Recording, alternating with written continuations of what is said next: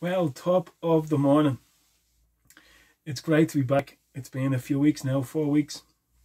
I decided to take the 4 weeks and really enjoy family. I had a lot of work to do coming into December, ending the year with a lot of the clients that I do work for, and making sure my company wasn't ringing me to give out.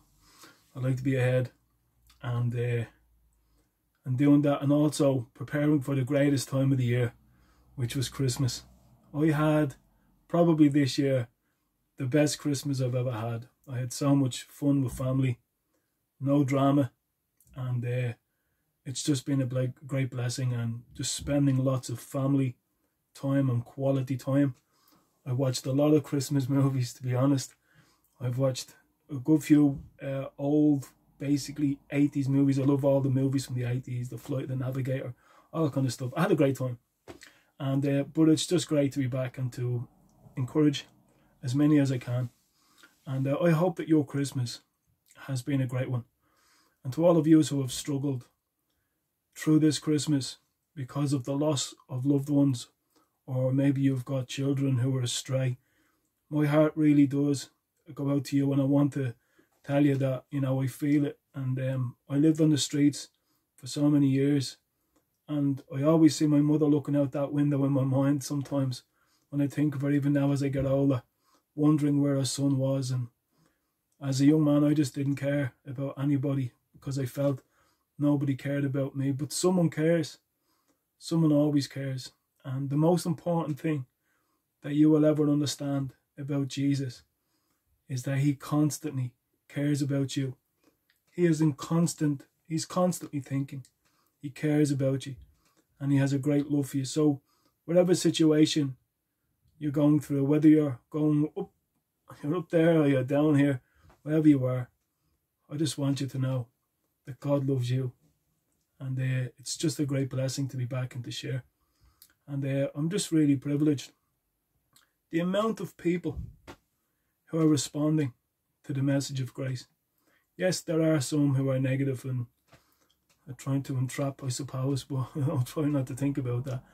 There are always people who, haven't got great things to say. But for me, I'm not getting into an argument and a debate with anybody. And if you've come to understand the message of the gospel of grace, allow that to permeate into every fibre of your being, and to totally be assured of the goodness of God in your life, to be totally assured of the grace of God and his great love for you. When you are assured of that there's never going to be an abandonment. He's never going to reject me. This isn't about the special elect, that God has chosen a special few who have all the answers, and we are the apostles and the prophets of today. Nonsense. God can speak to any one of us. I'm not an intellectual person at all. I like to read now, but I don't go around calling myself anything, I'm too busy.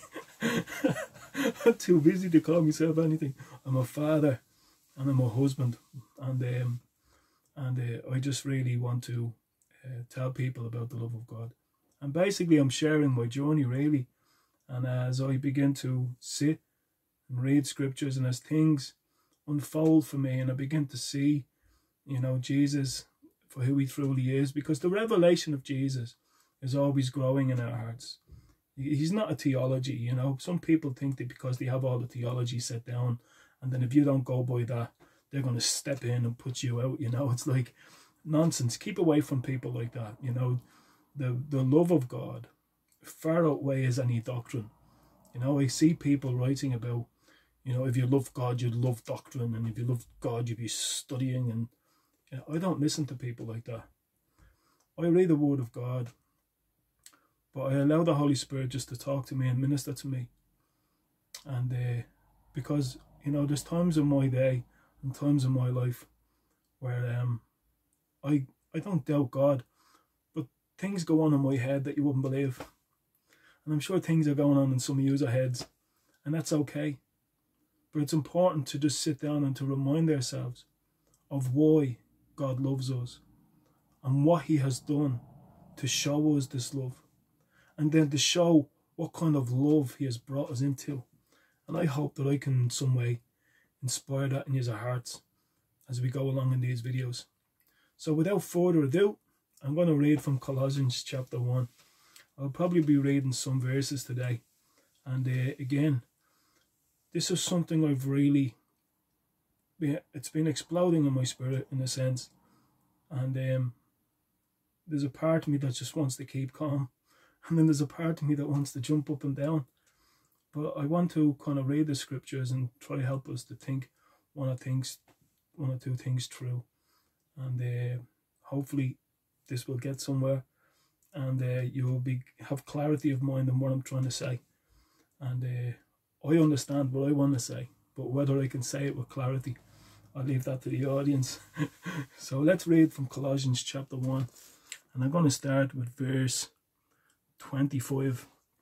This is the Apostle Paul speaking. And he says this: "Of this church I was made a minister according to the stewardship from God, bestowed on me for your benefit." Paul is saying, I've received this ministry as a minister according to the stewardship of God. God has given me this ministry to speak to you, and it's for your benefit, that I might fully carry out the preaching of the word of God. That is the mystery which has been hidden from the past ages and generations, but has now been manifested to his saints, to whom God willed to make known what is the riches of the glory of this mystery among the Gentiles, which is Christ in you, the hope of glory. This mystery of Christ in you, the hope of glory. I absolutely adore the Apostle Paul, and I try to spend a bit of time when I'm reading his writings. I try to just think about him as an individual. I think about his past life, and I try to put it all together. So that when I see him making statements, I see how powerful they are. And it's only when we understand a lot about him that when he makes certain phrases or comments, and you catch it, it's like, whoa, I get that, and it explodes. But the Apostle Paul, even when you would see the Apostle Paul in the book of Acts, I think it's chapter 16, I'm not quite sure, where he's on Mars Hill, and there's loads of gods. They worship all of these pagan gods, and but there's one God called the unknown God. And the Apostle Paul was so clever, so he decides to take up this statue of the unknown God, and he begins to proclaim the gospel. And he starts preaching about Jesus Christ, the unknown God, and he makes Jesus known to the world, well, to the people on Mars Hill, where all the great minds would probably gather, and all the local people as well, obviously. But Paul was a genius at taking the things that the Greeks understood, and he would use these phrases. And so basically Paul does this again when he's writing to the Colossian church. And he says, he uses the word mystery, the mystery of God, the mystery of his will. And mystery was a word that was well known among the Greeks, because there used to be what they called the rite of Eleusis, I think it was called. And basically they worshipped two kinds of God. I think it was Demeter and Phosphor. I think I wrote down the name here. Yeah, Persephone and Demeter. And basically they were gods basically of agriculture. You basically pray to these gods. Not many people know a lot about the rite of Eleusis, because you had to be basically initiated into this cult or into this group. A lot of the ancient Greeks were basically initiated, and still to this day an awful lot of stuff that they actually did believe and what the mysteries were inside of this pagan fellowship are still not known today. But whatever it did change the people who were basically initiated, because from what I understand, a lot of stuff basically was revealed to them about the god of the agriculture, but also a lot about immortality. And so basically they understood that there was life after death, and this kind of whole thing of having life after death had an amazing effect upon these Greeks who were actually part of this rite. And so Paul uses this word, basically the mystery of God's will. So it pleased God. Paul actually said it pleased God to make known the riches of his glory among the Gentiles. And Paul is basically saying that God has revealed to me a ministry. He has shown me that there is a message that I must actually share with this whole world. And it's had such a massive effect upon my life that I can do nothing but share it. And so salvation, you see, was not just now in Paul's eyes for the Jews, but the mystery of God's will. The mystery of God's will was to bring Jew and Gentile together. Now that's an amazing thing for Paul to come to the conclusion of, because he was a Pharisee. He hated the Gentiles. They were considered as dogs. So basically, Paul's whole life is totally upended by the revelation of Jesus Christ. That all of a sudden, he now sees these people, the sons of men, as basically, people who are loved by the Father of heaven, Jesus Christ, who is now in him, the hope of glory. So this hope of glory that was in Paul, he realizes that God has also revealed to him that this is not just about Jewish people, that this was never, ever really about Jewish people. Yes, the mystery of this has been hidden from in the past days, but now through his holy apostles and his prophets, it has been revealed, the mystery of his will. So basically what he's saying is, this mystery that has been hidden for so long is not a mystery anymore. It's the mystery that God so loved the world that he has come to live and to reside in you and in me. That is powerful. Paul is saying this is not something that's external. Look, I was faultless according to the law of righteousness. I thought I was perfect. But when I saw Jesus, when I beheld Jesus, he saw and helped me to see that there was no good thing in me, in old Saul. And so Paul was born of the Spirit, and the revelation of who God was came into Paul's heart. Christ came in to Paul's life, radically changed his life, brought him out into a desert and ministered to him, where he receives revelation of the Holy Spirit about this gospel. And then he comes storming out of the desert to shake the world. That was Paul, and he came to shake the world. And so Paul is talking about this mystery that was hidden from ages, but it's not a mystery anymore. That God loved all of mankind, that God loved the Gentile, and God loved the Jew, and God loved everyone in between, if there is everyone in between. But listen, this was the message of God. This was a message of God to Paul, but it wasn't just only a message that was given to Paul. The message was in Paul. The message was Paul himself, because God had absolutely transformed and changed this man from a killer to a person with a message of love for the world, that God so loved the world, that Christ came to redeem, and that God was in Christ Jesus reconciling the world to himself, not counting our sins against us, thank God for that. But it was Jesus, the message of Jesus, Christ in us, the hope of glory. Let's just read verse 25 for a moment, where he says this: of this church I was made a minister according to the stewardship from God bestowed on me for your benefit, that I might carry out the preaching of the word of God. It's so easy just to read over what Paul is just saying.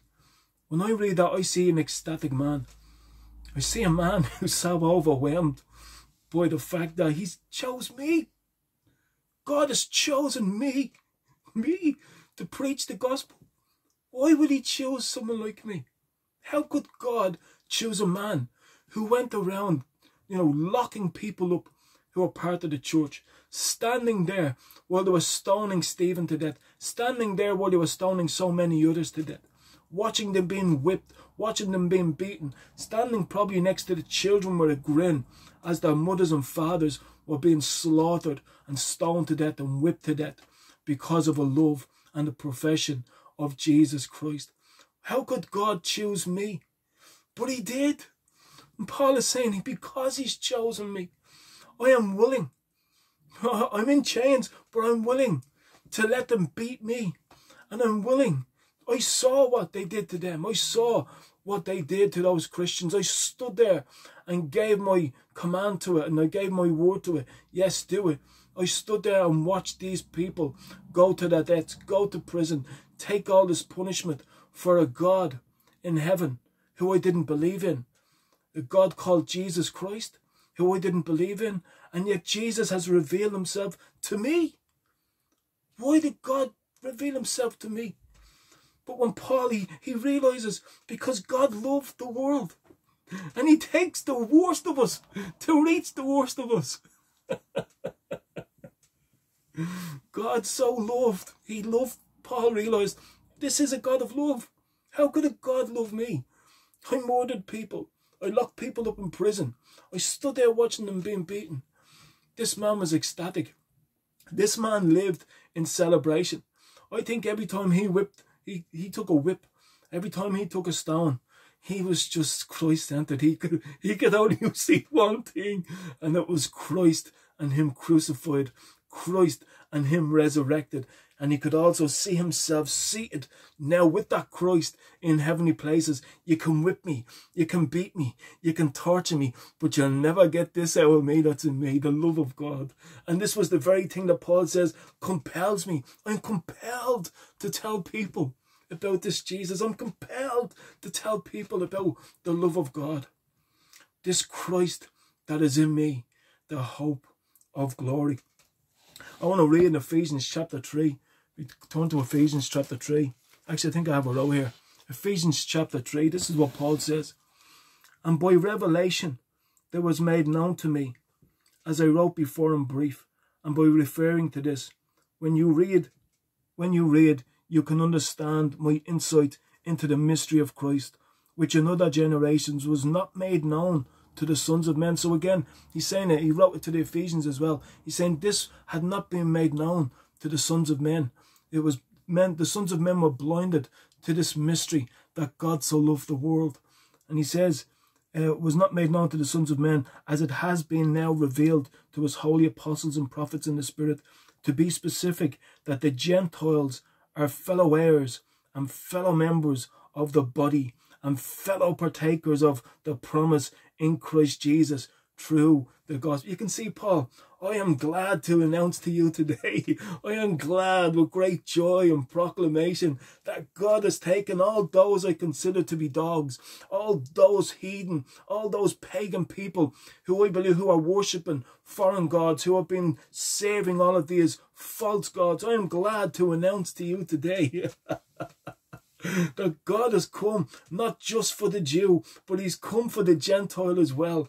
And he realizes that the true Israel has nothing got to do with Israel itself as a place. The true Israel were people who were born of the Spirit. They were born of the Spirit. The same people who God talked about when he gave the promise to Abraham. I am going to make you the father of many nations. Abraham was their father. I'm a Gentile. Anyone that's not Jewish by birth is basically a Gentile. And yet we get to declare Abraham from the Old Testament as our father, because we are the children of faith. We have seen through the eyes of faith who God truly is by sending his son, God becoming a man, reconciling the world through the cross, by shedding his blood, revealing his absolute love for mankind. Do your worst. Do what you need to do to me, and every ounce of my blood is going to scream out forgiven and love to every man and woman who beholds me in my crucifixion, who beholds me in my burial, who beholds me in my resurrection. I love the world, and I'm willing to do whatever. This message was birthed in Paul. It was born in Paul. He understood what it was for the Gentiles to receive this message as well. And the more I begin to dig into the Apostle Paul's mind, the more the gospel and the more the books of Paul, the letters of Paul are exploding on the page to me. And they will to you. That God loved the world. He loves you and he loves me. He's always loved us. Paul is saying, this has surely blown my mind, that the God of heaven and earth has revealed the mystery to me and in me. Not just to me, but in me, This is not just a message that we just speak, God loves the world. No, this message is actually me. Because God has commanded his light to shine into darkness, to bring the light of the knowledge of the glory of God in the face of Jesus Christ. God has commanded his light to shine in me. God has commanded his light to shine in you. Because out of darkness his light has shone. His light has shone out of darkness. His light has come, the light of the knowledge of the glory of God. What is the knowledge of the glory of God? What is the glory of God? Most people, we don't really ask that question. What is the glory of God? You can pull down a few books from here and you can read lots of stuff about what God's glory is. I want to just share a little bit about what I believe the glory of God is. And I really want you to listen. I want you to hear what I want to say. Because this, for me, is what the glory of God is. And this, for me, is the reason why I share these messages. Let's turn to Exodus chapter 33. In Exodus chapter 33. Exodus chapter 33. I'm going to read a few verses. And if you look at we'll turn to verse 12. Then Moses said to the Lord, see, thou dost say to me, bring up this people, but thou thyself hast not let me know whom thou wilt send with me. Moreover, thou hast said, I have known you by name, and you have also found favour in my sight.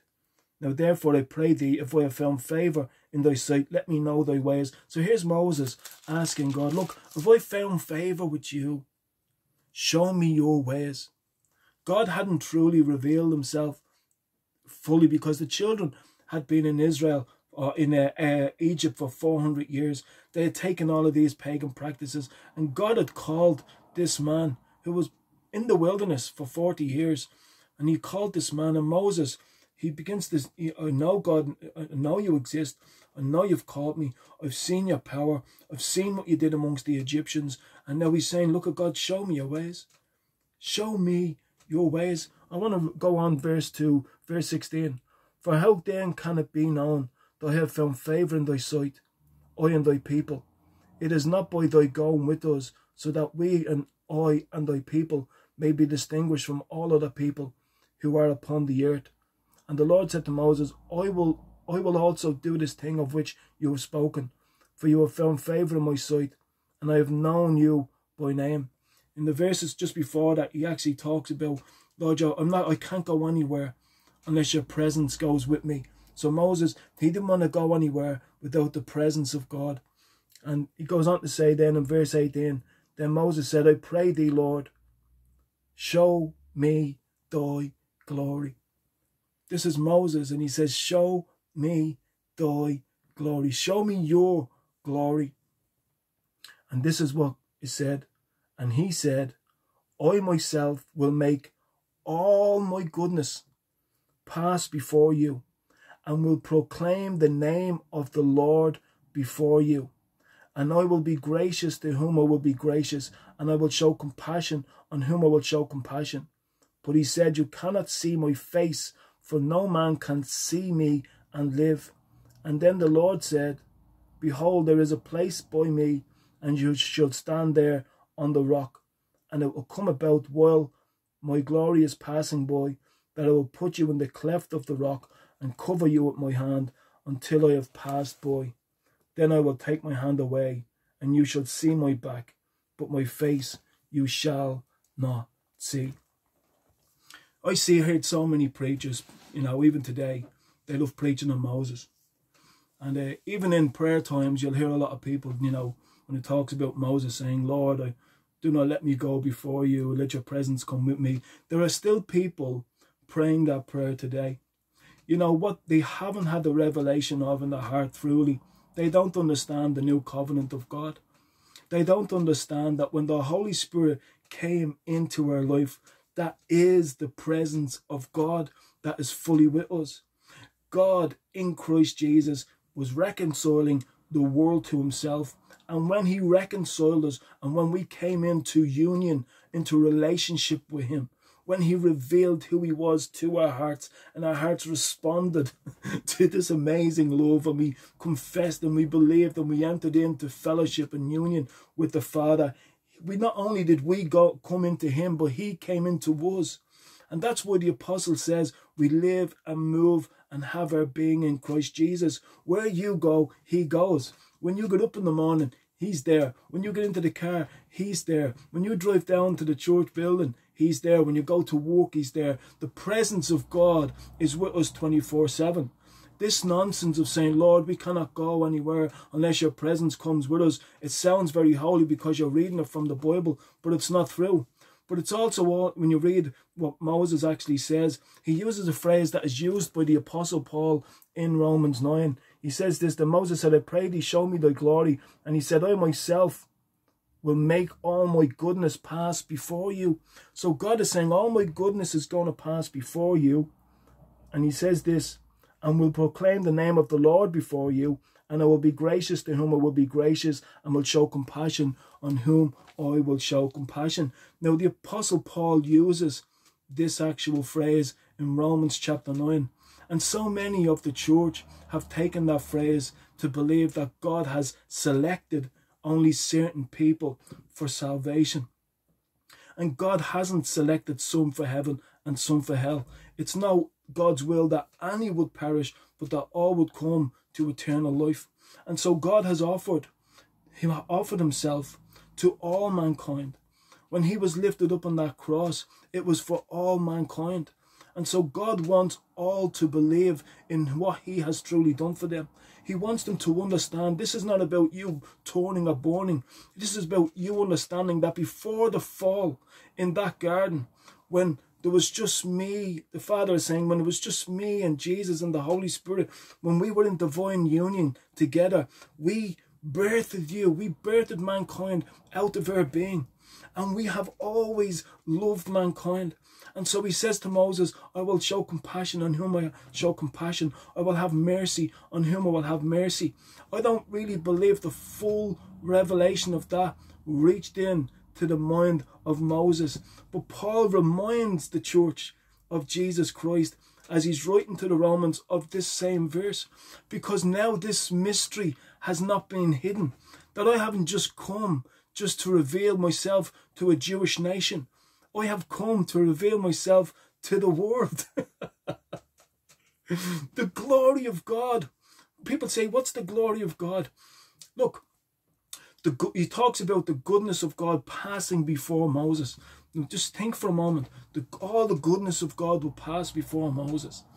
And so God puts him in a rock. And all of a sudden, he sees the back of God. The Bible tells us that God is love. That's what he is. He is divine love. Father, Son, and Holy Spirit love. When Moses saw the back of God, he was looking into the back of divine burning love. Because that's exactly what we were birthed out of. Pure divine love. This message of the gospel has been about a divine romance that God has been constantly, it's been hidden.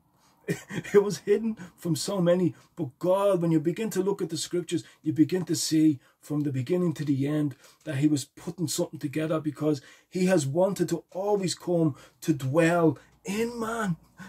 That has always been his longing in their heart, the Father, Son, and Spirit, that we would be in them and they would be in us. That has been the mystery. You want to know what the glory of God is? People are looking for this special anointing and special this. The glory of God is the love of God. It's the divine love of God. Jesus Christ was all the goodness of God personified, walking about the earth, doing good, healing the sick, raising the dead, cleansing lepers, casting out devils. He was constantly doing good because he was the personification of his Father. And love was the very motive of the ministry of Jesus. Love was the very motive of the Father sending Jesus, God taking on flesh, becoming a man and coming into the world to reveal himself to the world. All the goodness of God dwelt in Jesus Christ. All the goodness. And all the goodness of God was the love of God. It was the love of God. And the love of God was the glory of God.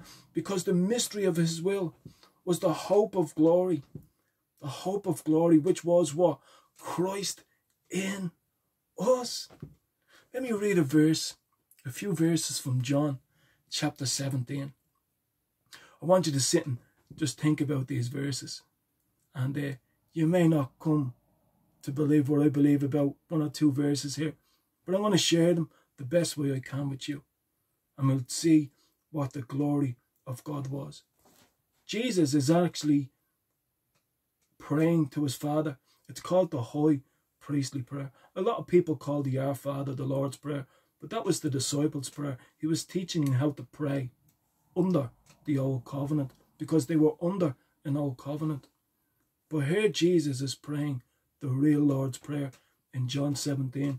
And if you look in verse 22, now listen to what it says. And the glory which thou hast given me. Now listen, Jesus hasn't died yet. He hasn't gone to the cross. He hasn't been buried. And he hasn't been resurrected. So really listen intently.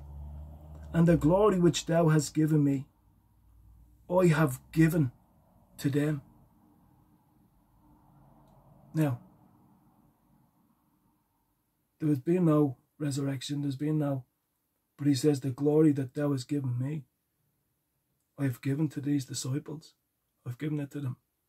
And then he says this, I and them, and thou and me, that they may be perfected in unity, that the world may know that thou didst send me, and didst love them, even as thou loved me.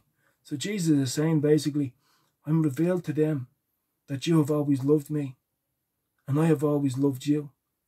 And he said, thou didst send me, and thou didst love them, but I've also loved you. Loved them, Father.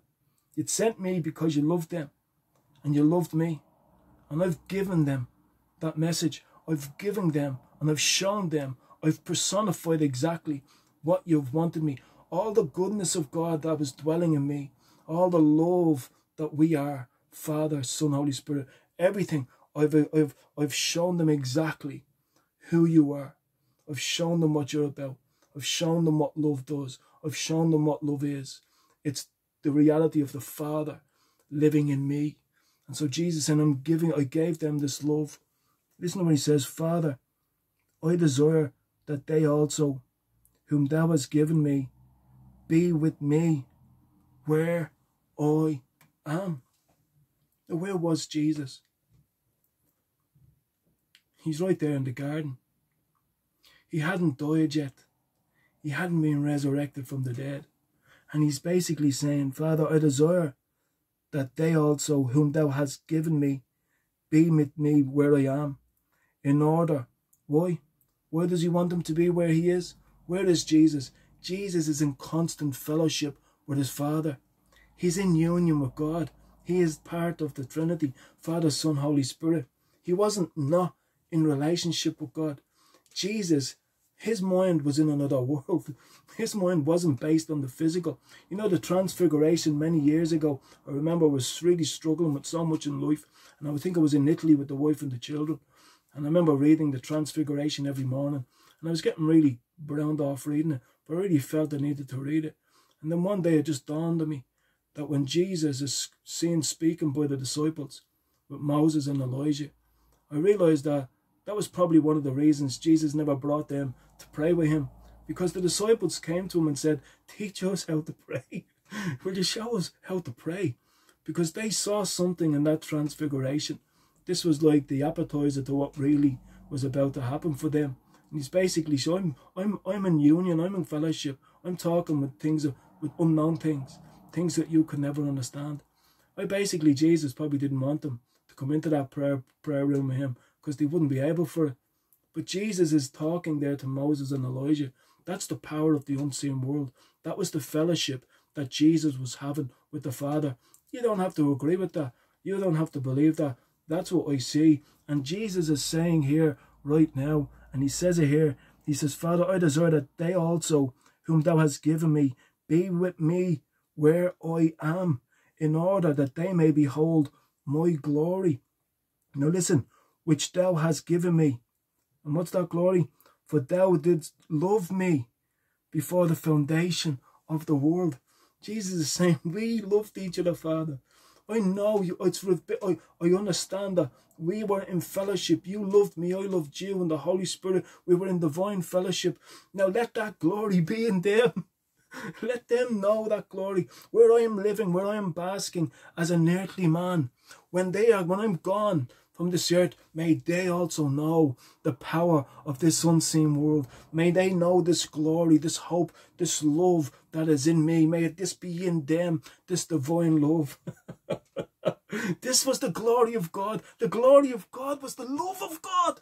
The love of God for mankind. The love of God for people.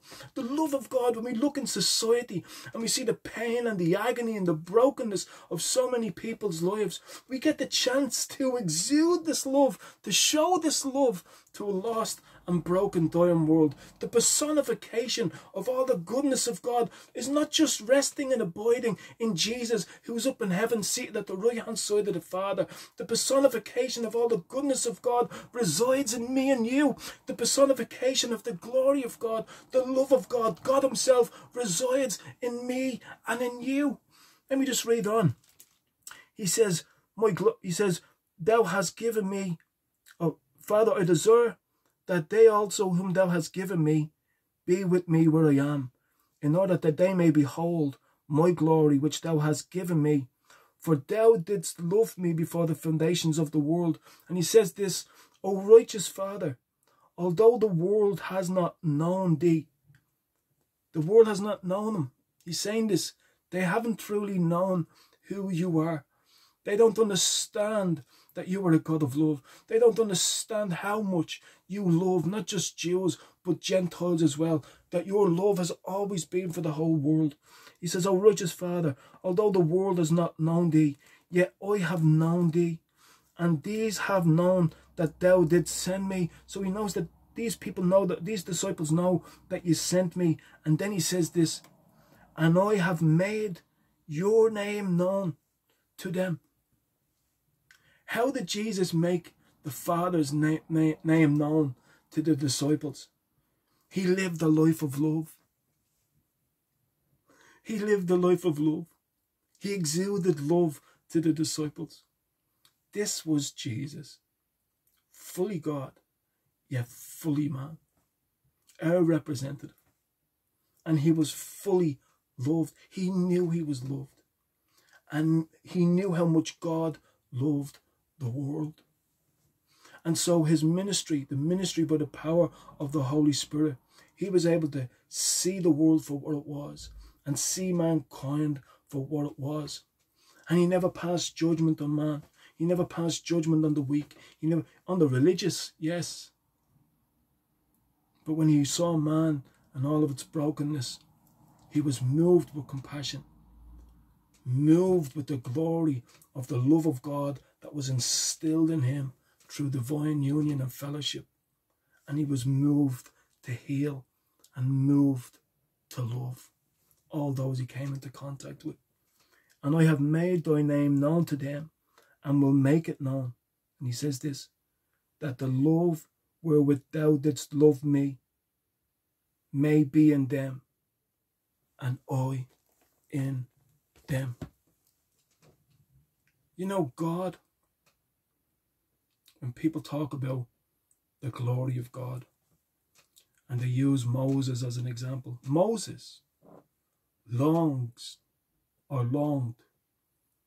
to one. I bet you he longed to understand. He probably looks at us and thinks, what the hell? Do you not realise what has happened when you got born again? If only I had known that. We look at Moses and we lift him up on a pedestal. We look at David and we look at Elijah and calling down fire, and Samson and all these great old apostles of all, great men of old who done great things, when the Holy Spirit would come on them and cause them to do great exploits. And yet Jesus comes by the power of the Holy Spirit to live in each and every one of our lives. You want to know what glory is? The glory of God is the divine love of God. The divine love of God so moved Paul that he was compelled to give his life. And he did give his life. Eventually he died in a prison cell. But even when you look at him in that cell with Silas and himself, and he's chained there, it would have been smelly, probably feces and wee and people and crying down in that dungeon. He probably said to Silas, Silas, sing us a song there. And, and the two of them began to sing. And they began to sing about this wonderful Jesus. They didn't see chains. They didn't see a prison cell. They were awestruck. They were awestruck by the message of this glory of Christ in them, which was the hope of glory. This glory was alive and living in them, and it was God himself. Moses had to hide himself in the cleft of the rock. But we have this treasure. For God, who commanded the light to shine out of darkness, has now shone in our hearts to give us the light of the knowledge of the glory of God in the face of Jesus Christ. That loving, beautiful face, Jesus. God personified in man. God exalted in a man. Jesus, filled with all the fullness of God. And what is God and who is God? God is love. And yet he says that we have been given the fullness of God, that we are the fullness of the Godhead bodily. God has come to live in us. You know, God wants us to grow in our understanding of how much he loves us. As we awaken to how much he loves us, what happens is we begin to love as he loved. The glory of God is not some great exploits and some great moment. Oh, the glory was there, or the glory was here. Just like Peter and James and John up on that mountain. Oh, shall we build an altar? That's what they've done with revivals through the years, building altars and making those places holy grounds. When we ourselves were the holy ground. We ourselves is the place where the glory of God resides. Love resides. This is power. The power of God is the love of God. The love of God is the glory of God. And the glory of God is in us. And we get the opportunity to grow in love, to grow in the grace of God. And as we begin to know how much we're loved, do you know we can learn to love? This world, what we know of love in this world is eros love or storge love or filial love. It's nothing compared to the agape love. The glory of God is the glory of his love. His love is glorious. That is, it's powerful because love is God and God himself is love. God bless you. I hope this in some way has encouraged you. You know, there was times I wanted to jump out of chat, but I didn't. And I just want you to know that you are loved by God. And not just loved, but love resides in you. And love longs for fellowship with you. He just wants to tell you how much he loves you so much. Every day when you wake up, he just wants to tell you he loves you. When you're going through difficulty, I want you to know I love you. When you fail, I just need you to know I love you. When you sin, I just want you to know I love you. Because he loves. And he's got our back. And he will bring us through to the end. Because love never fails. God bless you. And I'll see you again next week. Bye-bye.